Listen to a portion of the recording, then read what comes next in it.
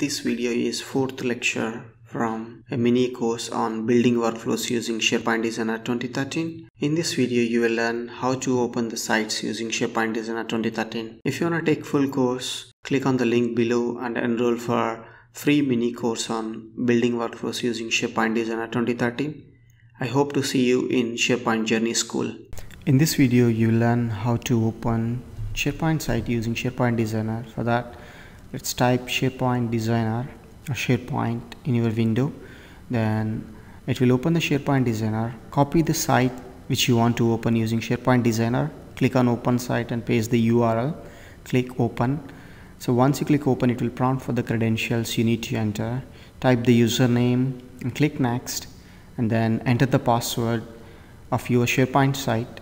Then click on Sign In. So it will get connected, and so you can see that it's contacting the information to get, and also you see that it's communicating with the web services that will give the data for this particular designer. So it's again the client application that is trying to get the information.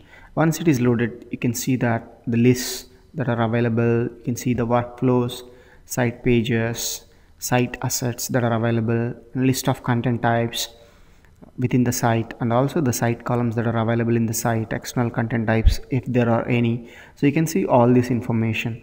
Along with that, you can see all the files that are available within the site. And if I go back to the workflows, I can see what are the different types of workflows I could create: list workflow, reusable workflow, site workflow.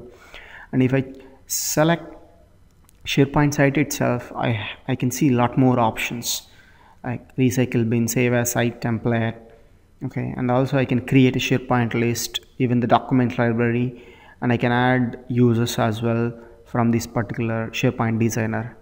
So in this particular video, you have seen how to open a SharePoint site using SharePoint Designer. So this is the end of the module 1. What we're going to do in the next module is we will see what are the types of workflows you could build in module 2. Let me know in the comment section if you have any questions.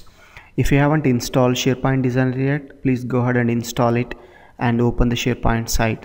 Let me know if you have any questions or issues while working with SharePoint Designer once you open the site. I will see you in module 2. Click link on right to watch next lesson from Build Workflows using SharePoint Designer 2013 mini course, or click link on the left to enroll full course for free on SharePoint Journey School.